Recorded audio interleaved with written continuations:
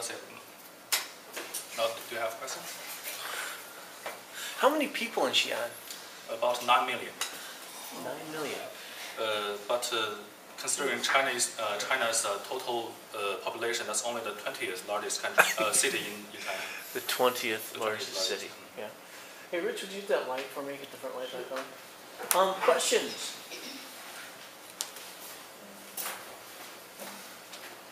How much is it to travel to China and do the program that you're talking about? The money involved. Maybe you should talk to international education. Tom, Jeanette, Barbara, they're waiting for you. I'll get their name cards and I'll get their information for you. That's a good question. But since I'm here, I have been comparing the living expenses. It is here and it is there. Of course, it is much lower there in my city. So you will feel everything is just much cheaper. How much is a meal? A meal? Yeah. Let me see. For breakfast, $1 is very enough. $1 US. $1 US is very enough. And 2 for lunch or dinner. That's probably a pretty person. good sized meal. Yeah. Have you eaten at McDonald's in Xi'an? A lot. So what's a value meal? Number one, Big Mac, fries, and a Coke. What does that cost in Xi'an? And you can give me Chinese money. We can convert it later if you. You know, I don't see a big difference in. It's about the same price for McDonald's. You know, I am not a fan. I'm I'm not a fan of McDonald's either, but sometimes I think that the price of McDonald's charges, sometimes it tells you something.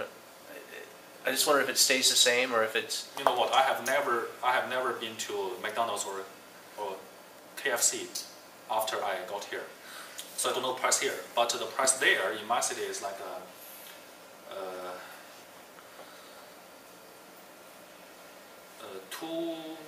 $2.5 US for a hamburger and French fries and a Coke.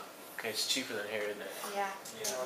There it's like, here it's like $5 or something. Oh, so that's big. So okay, so Yeah. and McDonald's is okay. So it's at least half as much money to live Yeah. there as it is here. At least half. You have cheaper. And McDonald's labor. generally prices a little higher. So if you eat local food, you can eat much healthier and much cheaper than McDonald's. But okay,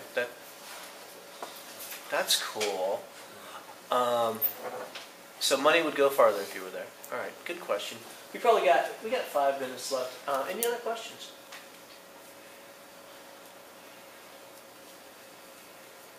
Yeah, please. What's the most common car in China?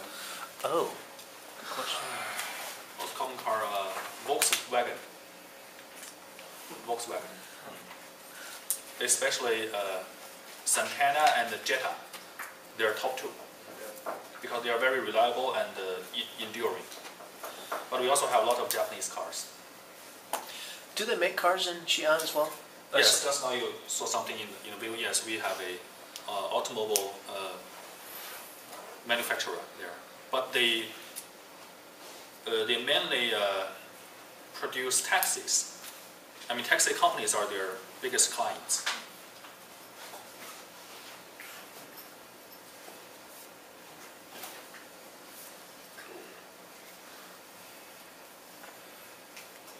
Any other questions?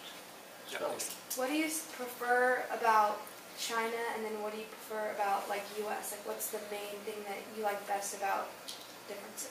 Yeah, thank you for the question. That's a good one and a little bit tricky. Yeah. Do I prefer in my city or my country? Your city. My city.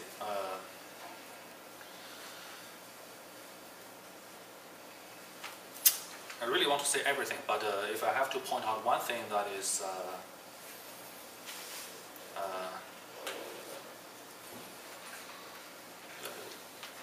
local people's personality.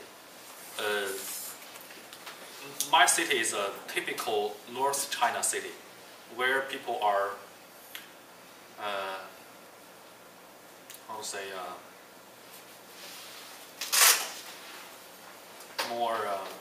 more open-minded and more hospitable and more amiable. But one thing special for my city is that people from my city like me, I'm one of them, don't feel like going to other places. Most of us just choose to stay in the hometown for their whole lives. So this trip to the States to me is a surprise. Kind of like here. I think a lot of people stay in the Midwest. What I prefer in Kansas City is also people's personality. I don't know whether this is a typical American personality, but since I got here, everyone around me just is always willing to help. So I already feel at home. And your accent is very pleasing, just like what I heard on CNN back in China. I know there are some special accents from other parts of the states, but I don't feel anything different here in the way you talk. So everything is perfect. All right. Any last questions? Is there a reason you ride your bike instead of drive? Because is it really different from China? Biking is still one of the most popular means of transportation in China. Here, I chose to bike for a couple of reasons. First, I'm currently living on KU Edwards campus, Regent Center, which is also on Quivira. So it takes only 15 minutes for me to bike here and back and forth. So it's no big deal. And also biking is for now the only exercise I'm taking. So I won't miss that chance. So I will keep biking. But of course for those rainy days, last month I walked, which took half an hour. Nothing. What other countries have you been to? Sorry? What other countries have you been to? As I said just now, I went to Sweden and stayed there for 1 month. That's my first time abroad, and this is my second time. So Sweden and States. How's the traffic in your city? The Traffic, congestion? Yeah, is it bad or is it good? Very heavy. Just now you saw. They were not bragging the number of vehicles we own. Okay, that's the reality. Let me tell you one example. In China, I'm living very close to my campus, so it's very easy for me to send my daughter to kindergarten. If I do that on foot, it takes about 8 minutes. But if I drive her there, when it goes extreme, it's like 1 hour. Yeah, the car just won't move, because the whole road is in a heavy jam. Of course, that's extreme, but normally it takes about 15 minutes. 15 minutes. Yes. The number of cars are exploding, but our road construction cannot follow up, cannot catch up with that speed. That's why. So we have some policies to refrain the number of cars we can have. Like before I came here, I sold my car because my wife doesn't drive. She's now still in China. So if I stop using the car for 1 year, I don't think it can still work. So I chose to sell it. But when I go back next year to buy a new one, maybe I will meet some refrains. For example, we have to draw lots to decide who can buy the car next month and who has to wait longer. Like a lottery. Yeah, like lottery. Yeah. I think that's necessary. Otherwise, everybody cannot move on the road. So.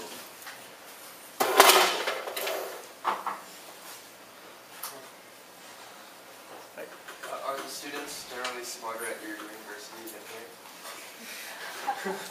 Yeah, at least in math. Of course not. Of course not. But it's a 4-year university, right? It is, and it's top 15 So yes, the enrollment in to my university has a higher requirement. The high school graduates have to have a very excellent grades in their college entrance examination. So in terms of the examination grades, yeah, they are very good. But if we talk about something else like applied knowledge, applied skills, I won't say they are the best. But they are famous for being very obedient and excellent in written tests. Okay, but if you let them, for example, assemble a toy car with some given parts, maybe they get stuck because they are not taught how to do that on the textbook. So I think you guys here have more maybe internship opportunities or more chance to do practical things. But we have too many people and relatively limited facilities. So I don't think they have more access than you to really do things with your hands. Well, thank you very much for coming in. Let's give them a hand.